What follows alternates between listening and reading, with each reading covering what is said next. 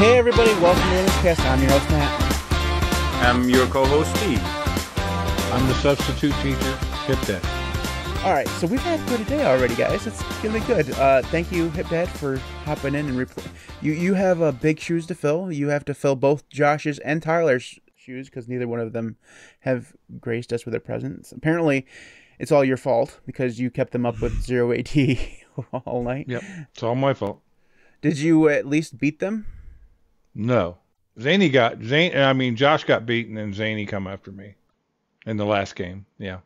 Is DT still so, when you guys play with DT, is he still so good that he just beats everybody all the time? No. So you guys gotten better. That's good.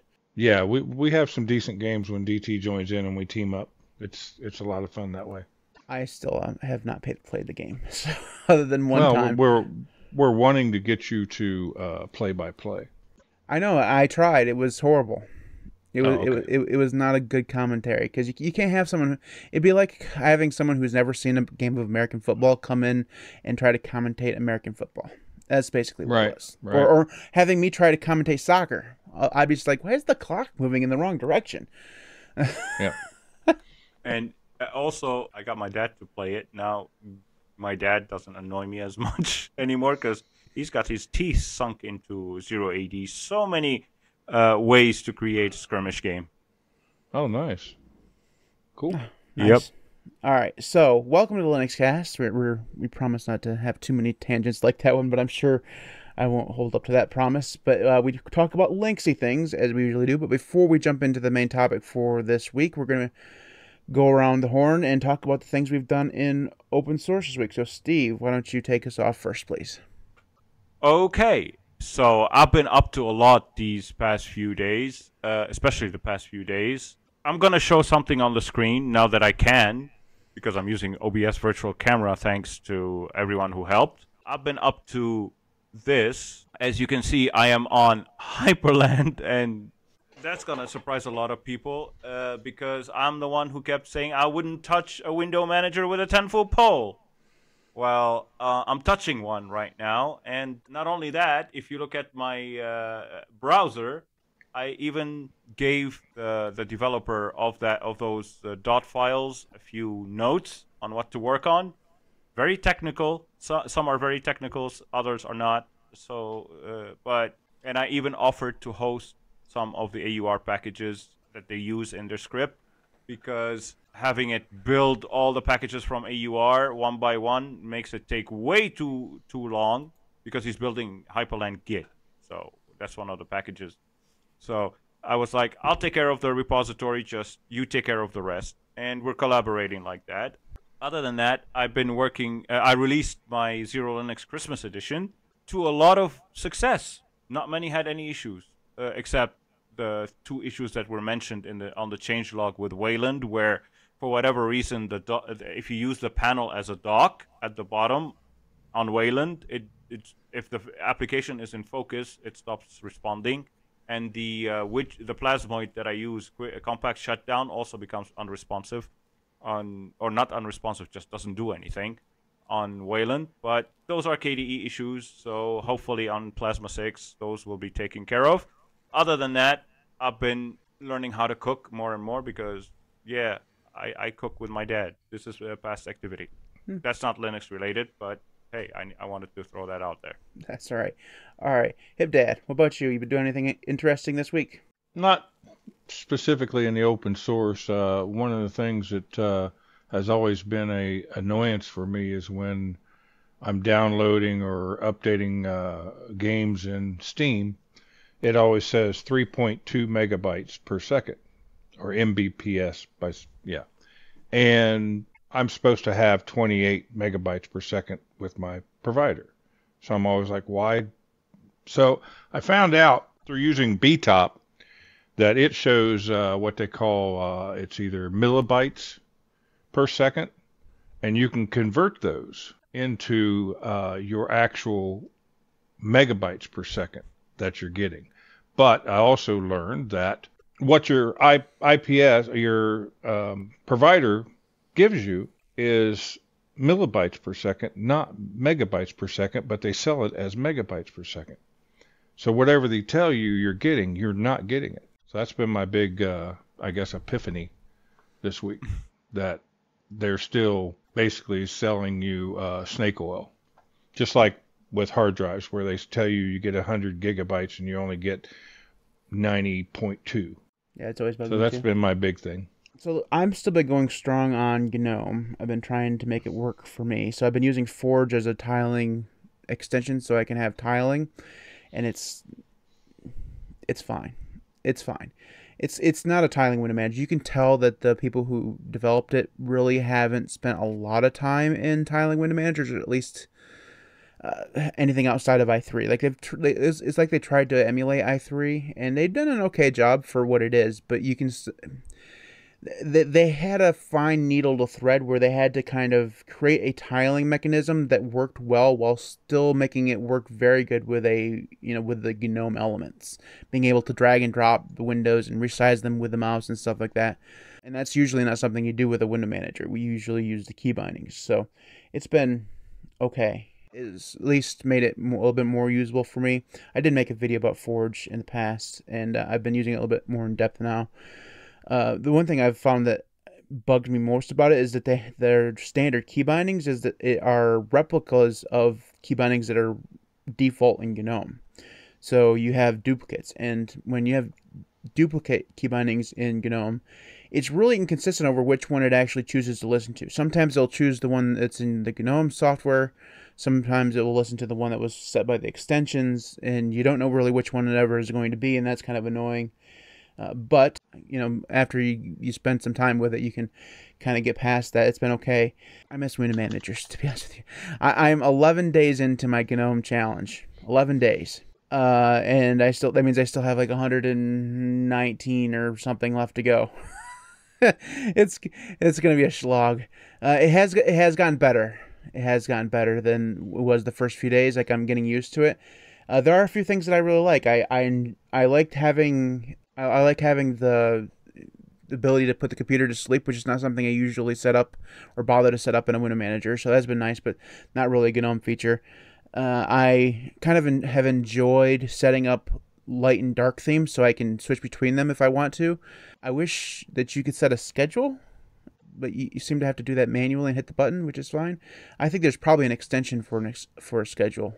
I have to look into that, but that'd be awesome. Other than that, I've just been messing around with GNOME a lot. Oh, also, Linux Tech Geek has prompted me into doing an Emacs challenge again. So I'm using Emacs. Okay. Yeah. Well, I noticed in your video when you talked about GNOME, it was a very well done video. You were trying your best, and you made a lot of good points. But some of those points, when it comes to GNOME, the more extensions you use, the more you're digging yourself a hole. Let me see if pulling this up on stream is probably not a great idea, but I have right now, I have 1, 2, 3, 4, 5, 6, 7, 8, 9, 10, 11, 12, 13, 14 installed, but not all of them are enabled. I only have 10 enabled. Well, yeah, 10 enabled. 10 enabled. That's already a lot. Trust me. When I had 0G, I had 12. And they were all enabled because I only included the ones I enabled.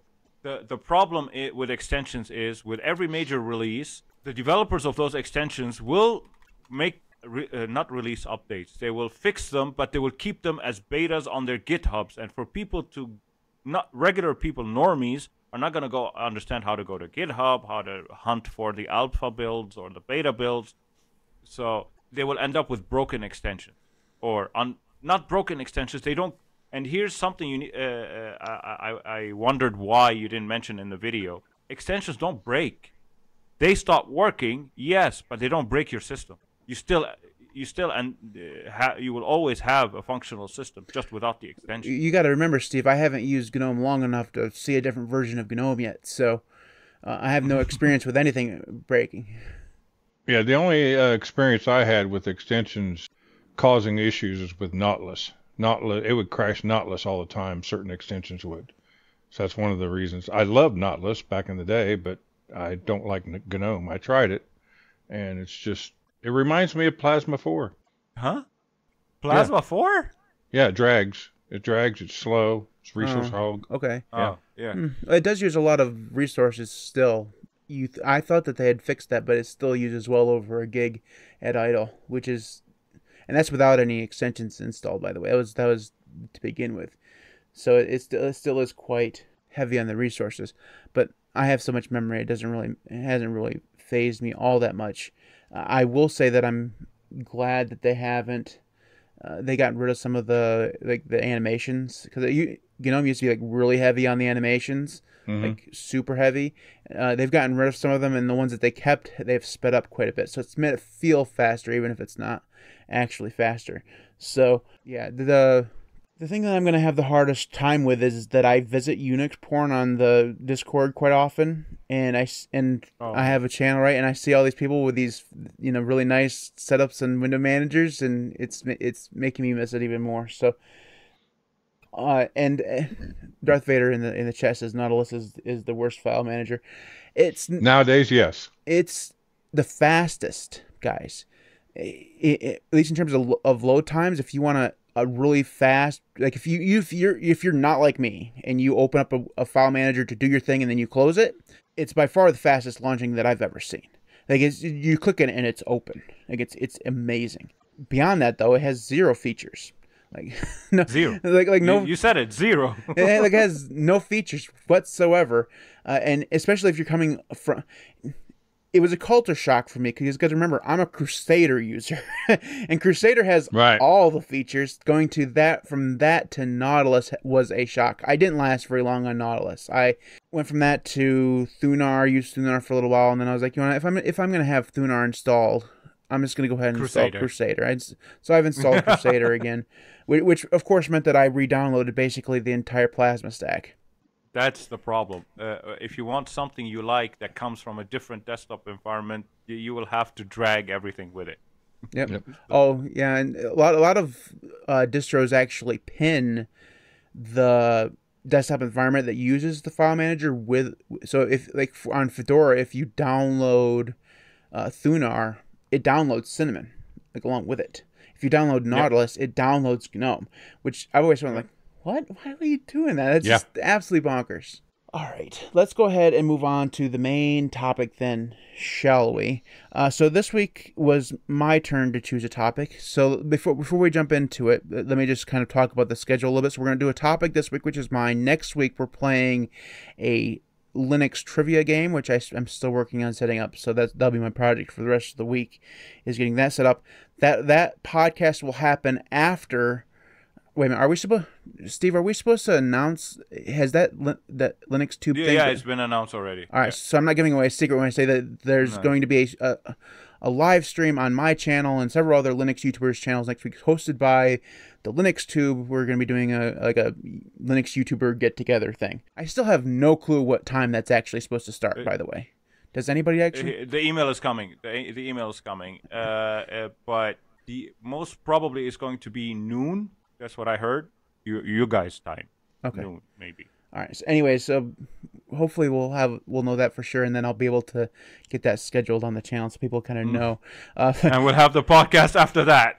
Yeah, and it would be a day full of like live streaming on this channel, because that's gonna be simulcast. That's gonna be simulcast, and then we'll do this podcast here. It'll be fun. So that should be entertaining. Anyways, so now that the schedule's out of the way, if you want to watch that live, just head on over to youtube.com/linuxcast or youtube.com. I don't know. Does Alex have his vanity URL? Probably. So youtube.com/linuxtube is going to be the main event. So anyways, the main topic. So this week, now I know we've talked about this somewhat before, but what I wanted to do today was ask one simple question. If you could change one thing software-wise, not community-wise, but software-wise about Linux, what would it be? And why? So Steve, you can go ahead and take us off first. Okay, if I could change one thing about Linux software-wise, is the damn Nvidia drivers, and they're the way I know they're working and coming along fine, but it's too slow. And if Linux wants to get higher market share or get more people to use it, we need a damn good Nvidia drivers that work on Wayland at least better than they do currently and fast, because Wayland is moving fast. It's like the tortoise and the hare kind of thing. Nvidia is thinking that it's slow, but it's going to win the race because Wayland is running way too fast. It's gonna have issues. No, they have to be side by side and work at the same speed because people are not very. I noticed that people who use Linux are not very patient. No. Yeah. So people talk trash about Nvidia, and I can vouch for you that Nvidia, when it wants to work, it works just fine. But the reason people give it flack is because it's too slow, and they ain't got no patience, and that's something I would dream to change, like with become rolling. We get rolling release updates of Nvidia drivers that are on par with everything that's going on today. Well, I mean, the Nvidia thing is more like that they just don't. It's not a priority for them, right? I mean, they don't seem to. I think they have people that want to make it a priority, but the people that want to continue to make massive amounts of money are not concerned with it. They don't care. They have a department, a Linux driver department. So, but I think they don't prioritize it, and they don't put a lot of staff members in it enough to work as fast as we want them to, I guess. Here's my thing. I know that Wayland was something that was needed because Xorg is dead, old, and crusty, right? But thanks. You're not Xorg, HipDad. You're just HipDad. Anyways, the thing is that Nvidia was just dedicating themselves to actually working well on Linux, and then the Linux community pulled the rug out from underneath them and said, we're going to change everything. You know, we're going to change the display server, and you got to completely start over again, basically, if you want this thing to work.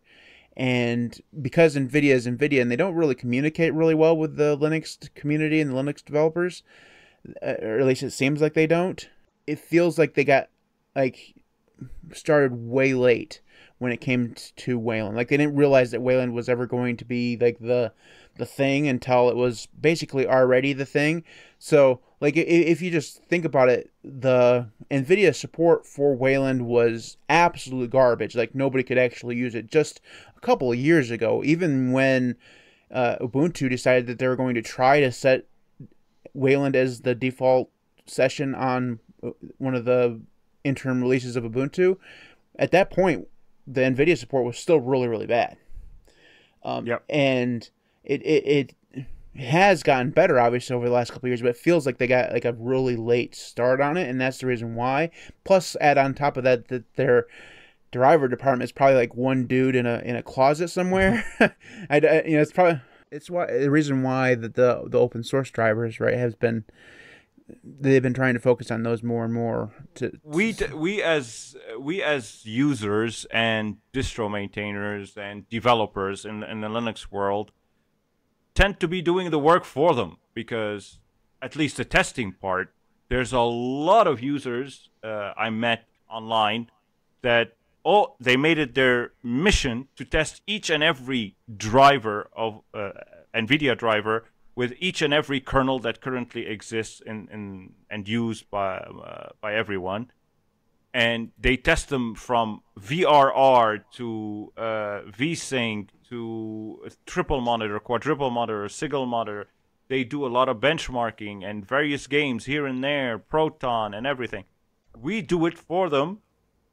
And I'll give you an example of people doing a better job than Nvidia, TKG. And some people are going to give me flack for that, but guess what? TKG are 100% supported by Arch. They even have their own wiki page. They have their own documentation, everything on the Arch website. So they're fully supported and backed by Arch. So, and they release their own versions. They have a script where you can build their customized version of the Nvidia driver. And guess what? Combine it with their kernel, it works better than the Nvidia drivers. they even have their own version of OpenGL NVIDIA, EGL NVIDIA. They even replaced the default one by Arch with their version, and it works marvels. No wonder what Groyus Eggroll chose it over the regular NVIDIA drivers in Nobara. And also, one of the TKG maintainers, I think, if I'm not wrong, works with Valve. So it's taking work by other people, other than the NVIDIA people, unpaid people in the FOSS world, to make their large companies' drivers better. As is usually Why can't the that case. company do it? Well, what they need to do is just pay the TKG guys to do it. Just hire them. It's usually the way it ends up going. Help us, hire them. What graphics card do you have, HipDad? I have a 3060 Ti Asus ROG Strix. So do you use Wayland as your default session in Plasma? Or do you use Xorg?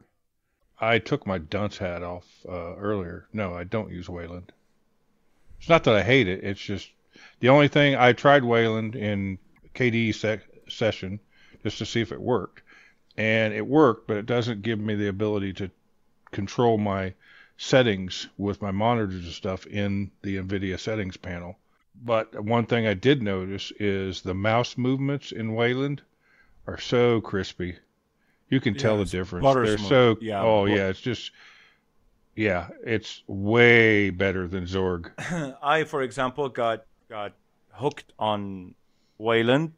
I keep visiting it more often than I want to, although X11 is still my default. But because of the mouse movements, and I can finally use my 144 hertz display.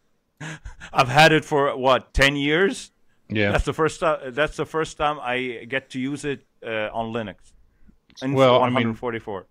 That's why I bought the 3060 Ti. Is the ROG Strix, the Asus ROG Strix, is because it had two HDMI 2.1 ports. So it advanced. I use a 65-inch TV, LG TV, for my main screen. And once I switched to that card and I could do 2.1 HDMI, I was able to go from 60 hertz to 120 hertz on the 65-inch screen. But where does it crap the bed? Is when you try to game or share screens? No. On Wayland, I'm saying. Oh, you mean Wayland? Okay, yeah. Yeah. I don't know NVIDIA that. And Wayland. NVIDIA and Wayland. If you try to game, some games will crash. If you try to share a window or monitor, it will crash. So NVIDIA still has a lot to and I'm not saying only NVIDIA. There's all the desktop environments. It takes two, as they say, it takes two to tango. So it takes the system plus the driver to work hand in hand, to shake hands and give you a better experience. But there's a disconnect. Okay. HipDad, what if you could change one thing about Linux software-wise, what would it be? The one thing that every operating system needs to be fixed software-wise: hibernation and screen shutdown. I agree. Sleep mode. It's always been shit from the get-go. Even in MS-DOS and CPM80, I mean, they've hibernation and sleep mode has been flawed from the beginning, and they just don't seem to care. And what I have to do, I mean, what I choose to do, is I go and I go into shutdown mode. Let me see. I don't know if you actually call it. I'd go to sleep mode manually on my computer, and as soon as it goes quiet, then I manually shut down all my screens with my remote for my two TV screens, and then hit the button on the little 20-inch off to the right. And then before I start back up, I make sure I don't touch the mouse or anything, and I start all my monitors, then I touch the mouse. If I do it any way different than that, all my NVIDIA settings are bonked or borked or whatever you want to call it. So that's the one thing I across the board. I mean, they really need to work on the sleep mode and the hibernation. That's one of the things that I've been most surprised about with GNOME is how well hibernation has worked. Now, granted, I'm not on NVIDIA, so I don't have to worry about the NVIDIA settings or anything like that. I have an AMD card. But normally, when I'm in a desktop environment, suspend or hibernate. Neither one of them work at all. And for years, I've been having problems with my monitors going to sleep. Because usually the way I have it set up is I have my computer just stay on, and then the monitors just turn off after a certain amount of time. The only places that actually works is in Qtile, i3, DWM, Xmonad, basically any Xorg window manager. It works fine. The moment I go into a Wayland compositor or into any desktop environment, it immediately stops working. Now, in Plasma, if I use the Xorg session, I can kill Kscreen2 and it works. Now, you're not supposed to have to kill Kscreen2 in order for that to work, but that will work. In the Wayland session, it still won't work even if you do kill Kscreen.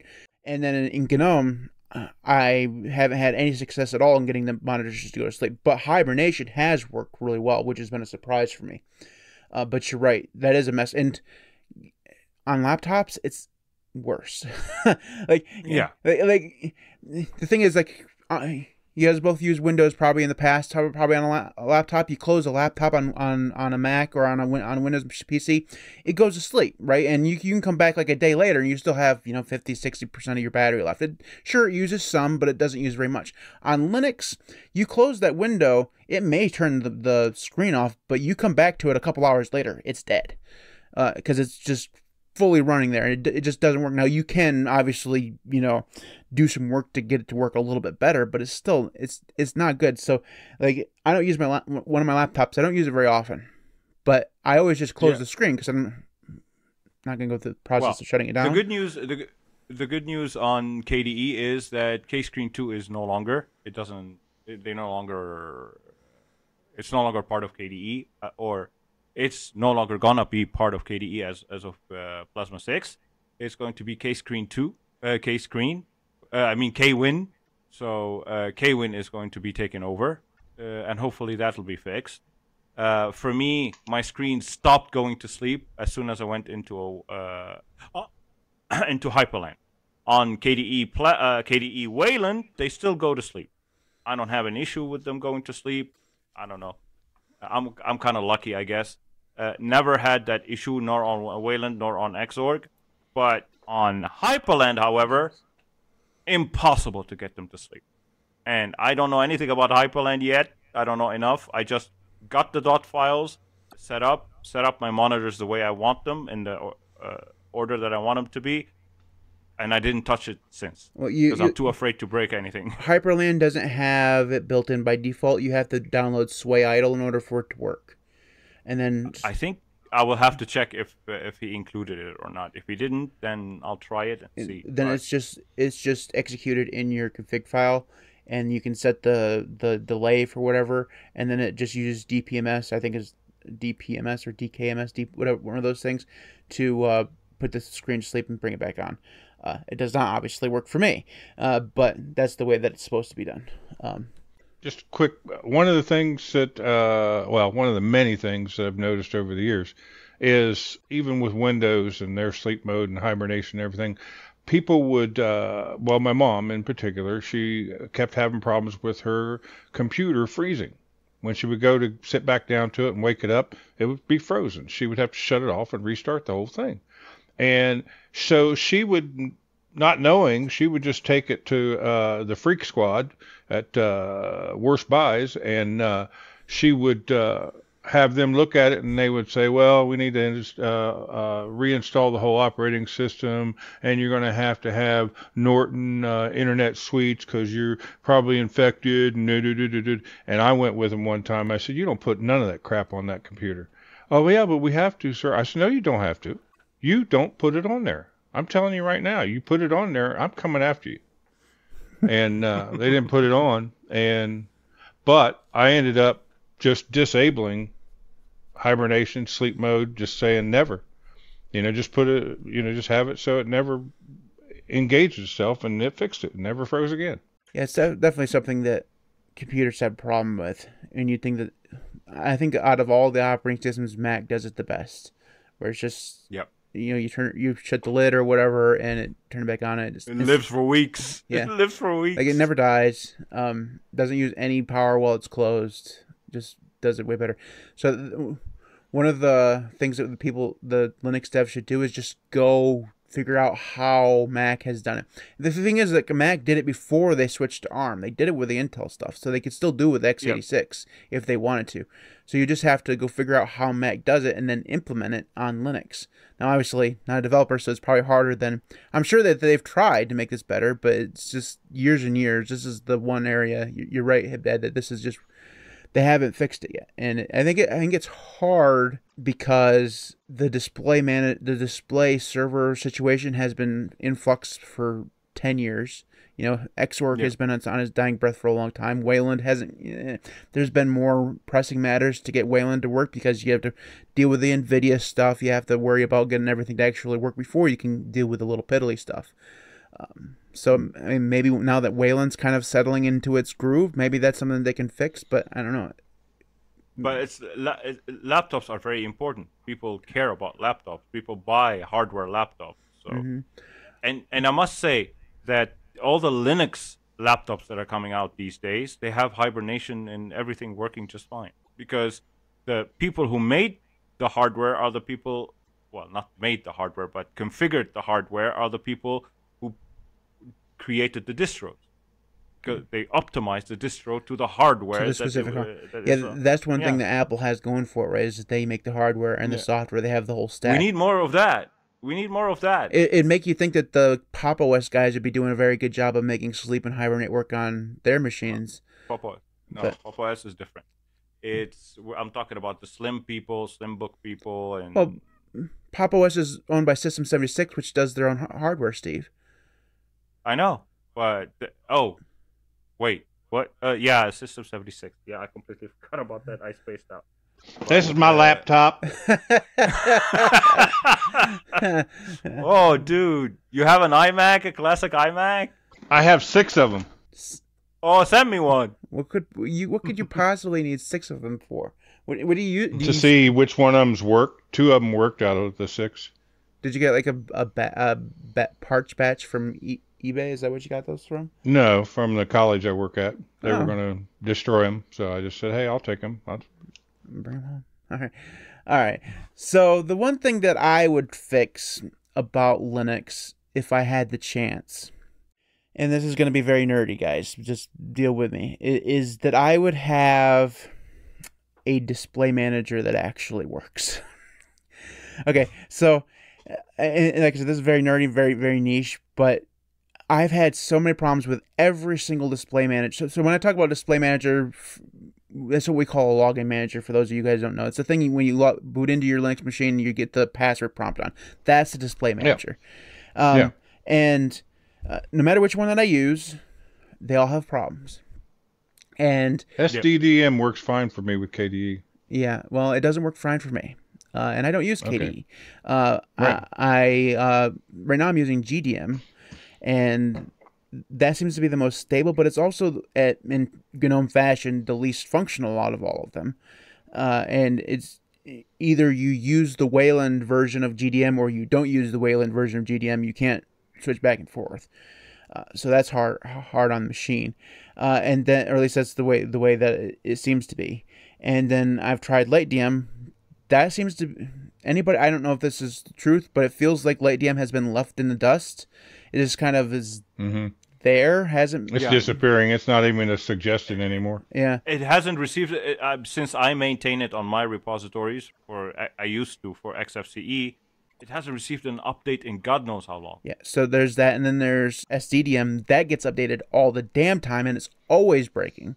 So, well, SDDM used to break all the time with Kubuntu. What I used it in Mate once, but ever since I've been in Arco Linux, it hasn't broken, and I've changed. You can't judge anything on Arco Linux because Eric has some kind of magic voodoo or something with that distro. Well, it's your fault. I know. I'll take that blame. What's my fault again? Well, it was your fault that I'm using Arco Linux. I was on Kubuntu, and I was having little itty-bitty issues.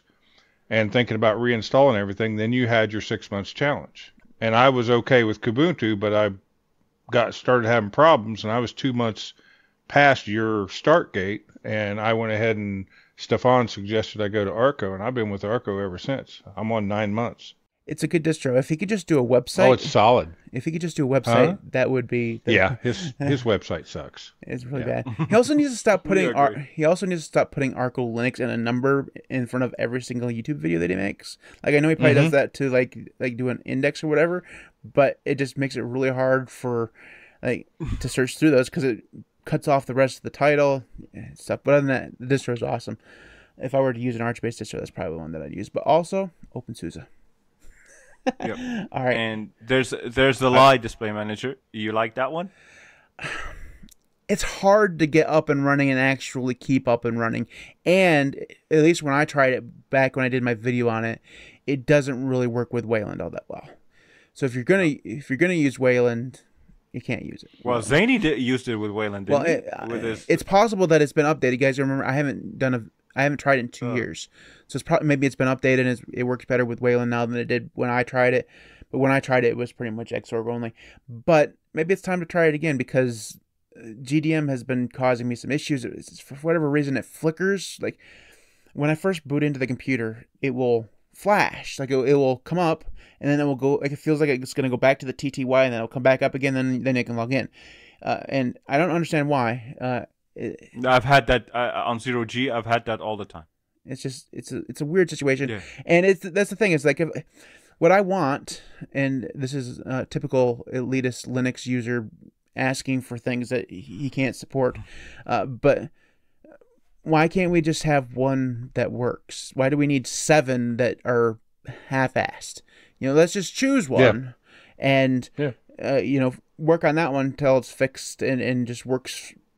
They should have one called UDM, Universal Display Manager. Like let's just have one that works, and I don't care which one it is. Like they all have pros and cons.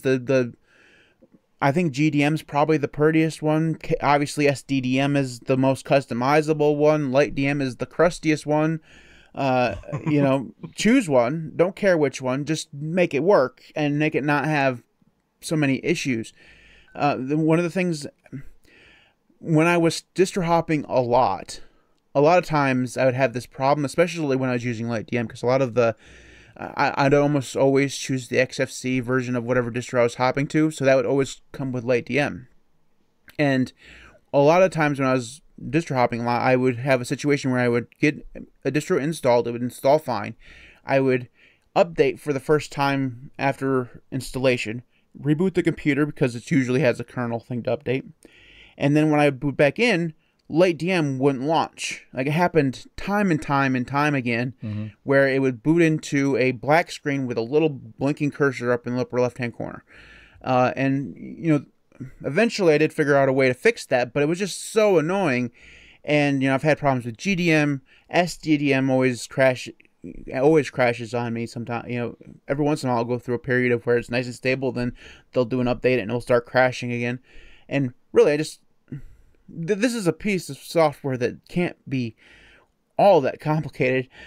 How can it possibly be in the situation where we're in now, where it just doesn't really work 100% of the time? Like that's the one piece. It really does have to work, right? Aren't there some people that don't even use any display managers logins? Loads of people. Yeah, they just use either StartX or they execute their Wayland compositor via the terminal. I could be that guy, but I use too many different window managers and desktop environments, so it's a little harder for me. But if you're just going to use one, just StartX or whatever is probably the way to go. Arch Penguin, I know that my camera is flashing green. It's been doing it the whole time. Brio and Discord don't go together. There's nothing I can do to fix it other than use the VL42 loopback or whatever the hell it is, and I'm too uninterested in setting that up. I used to have to deal with that all the time back when I did streaming on Ustream. Maybe that's another thing that I should say. I would fix the Brio support for Linux, just make it actually work. Or I could just get a different camera, but I'm too cheap for that. Anyway, so that is the things that we'd change about Linux. I think we could probably go around and do another round, but I think that's good enough. And then we'll go ahead and move on to the last section. So under protest, I have been told, I'm changing the name of the section, and this is now week 3. And last week, I don't know if you guys noticed, but I tripped up a little bit and kept calling it Thingies of the Week. It's no longer called Thingies of the Week. It's called Nuggies of the Week. Yeah. Anyways, if you want to support the show, you can head on over and get yourself a Nuggies t-shirt, shop.thelinuxcast.org. It would lessen the pain of me having to call these things Nuggies. It really would. Anyways, head on over to the shop and get one of those. Limited time only. Steve, your Nuggie of the Week. My Nuggie of the week is Warehouse. Warehouse is a flat pack to manage flat packs. Simple as that. It allows you to add remotes, remove remotes, not install applications, uninstall applications, delete their data, and check for application if the application is still working or not, or run the application within this app. So it's a very, very simple app. It's basically you delete. Once you click the delete button, it will ask you if you want to delete the data as well. It will get rid of the data. So no more having to run Flatpak remove unused. That's really cool. I really wish that it had like a front end for FlatHub too. That'd be so awesome if you just make it a store. Just go the whole route. I think this is a good proposition. I might send it upstream. Like you already have the uninstall mechanism. Just have the install mechanism, so I don't have to go to the terminal to install these things. Because especially for people who don't use GNOME software or Discover or whatever, it'd be nice to have a front end for FlatHub. That just kind of comes separate from having to use GNOME software or Discover. Because I don't have either one of those things installed, and I really don't want to have those things installed. It'd be nice just to be able to, have a front end for FlatHub. Well, there's a lot of front ends for FlatHub. You got Pamac, you got Bai, and different ones, but not an official one. But this one looks promising, and the filter button that was on the top, that is on the top left, allows you to see also run times. You know how people keep complaining, or we all keep complaining about, I have 3 copies of this runtime, 5 copies of that runtime. Well, guess what? You can clean it up with this one, with this tool. Wouldn't that break your? Because the flat packs are actually looking. It will tell you. It has a protection mechanism in place. It will not remove anything that would break anything on your system. Okay. Huh. And one last thing, it has the ability to downgrade, pin, and do not update kind of thing. It's got a lot of options. This is a very nice tool. It's the whole thing is 23 megabytes. Oh, so cool. I do have that in one of my tabs, so I can make a video on it. So that sounds cool. All right. I know that you joined us on a kind of a off the wing kind of thing, HipDad. But do you have a Nuggie to share with us? Yeah. If anybody has Logitech mice and they have like the Lightspeed G502 or whatever, and they have a lot of buttons to configure, and you can change the DPI settings and everything. Piper is software that you can get for Linux, and when you set it up, you can set your keystrokes on your buttons on your mouse. You can set your DPI. You can do a lot of cool stuff with it, and it works, but it doesn't keep the configuration settings. You reboot your computer, you got to do it all over again. And if you don't know, if you don't remember to do it all over again, you're sitting there playing a game or something, you accidentally click a resolution key on your mouse, and it completely changes your resolution, and your mouse is flying all over the place. So my Nuggie of the week is don't use Piper. Okay. You can't set that up so that it runs like automatically at startup, so that you can. Nope. Oh, that's a shame. Doesn't have a setting for that. Or you can create your own. You can create your own. Yeah, but I don't think it will keep the actual configuration each time. You can get it to start, but it's not saving the configuration. See, I had this. I don't think I had the same problem. There was one, and this might be, maybe it's an offshoot of it. I don't know. But there was one called Keymapper. a while ago, I actually did a thingy of the week on it, and I used it for the Elecom Huge that has a couple extra buttons, and that too would necessitate you to set it up every single time you started the service. Even though it had even though it had a service that you could start at the beginning of at boot, it wouldn't actually load in set a configuration file for it. It just loaded the system, and it didn't load the button setup. So that was annoying. So I just stopped. I gave up. I was like, it's not worth it. I never use those buttons anyways. So screw it. Yeah, it was kind of disappointing. Yeah, I mean, I've actually got all these buttons on my mouse, and it's a $150 mouse, and I don't need any of those extra buttons. But it's a nice mouse. Yeah. I think I have 3 extra buttons on mine, and I never get to use them because setting them up is pretty hard. All right, so my thingy of the week, if I can actually remember what it was, it is called Vitals, and it is a GNOME extension, basically.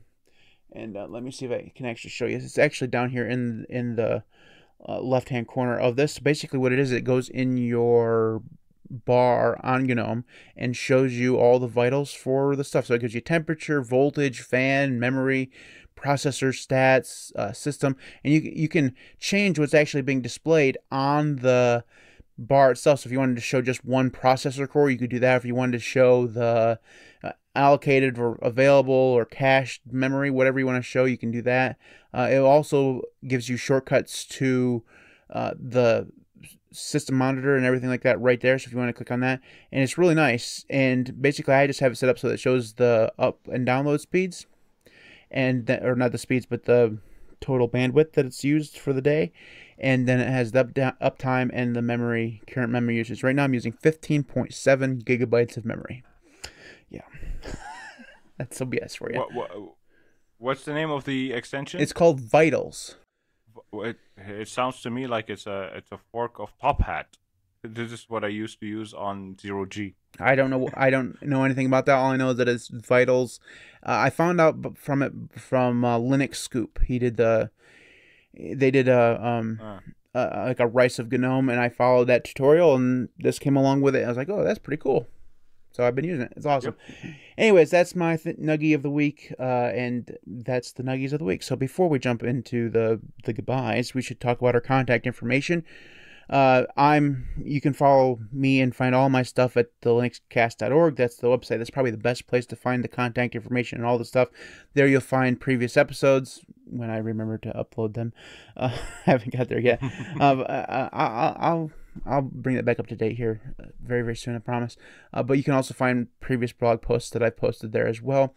You can find Steve. He's on Mastodon at fossadon.org/@0linux. That's X0 with an X, not a Z. He has a YouTube channel and Discord and stuff like that. We'll link to that in the contact page as well. HipDad, do you have something you want to throw out there for contact information? You can usually find me in Zany's Discord or Matt's Discord or Zero Linux Discord. That's or Josh Tinley J Discord. He's on Discord a lot. And he's in voice chat a lot. So you guys want to go chat with him? He's usually on voice chat somewhere along the line. Sometimes he's there just hanging out by himself, talking to himself, waiting for Kudu to show up. All right. You can find all of our contact information by heading on over to the website, the linuxcast.org/contact. There you'll find links to all of the boys' stuff, along with Tyler's and Josh's as well. You can support me on Patreon at patreon.com/linuxcast. I'm also on Ko-fi. You can head on over to the merch shop where you'll find the Nuggies t-shirt, other t-shirts, hoodies, hats. There's a really awesome desk mat. I actually have one here. I can't show it on camera, but it's really, really freaking cool. You can head on over there to shop.linuxcast.org. All that stuff goes directly to help the channel, so I really do appreciate that. We record this live every Saturday at 3 o'clock p.m. Eastern Time, but just a reminder that next week is the last episode of the year. Yeah, and I have a quick announcement. The Linux Tubes podcast has been canceled for today. Wow. Alex is sick. He can't talk. Get well better, Alex. Yep. Send him nuggets. Yes. Those are definitely good for a sore throat. Anyways, before we go, we should take a moment to thank my current patrons. Thanks to everybody who does support me on Patreon, YouTube, and Ko-fi. I really do appreciate that.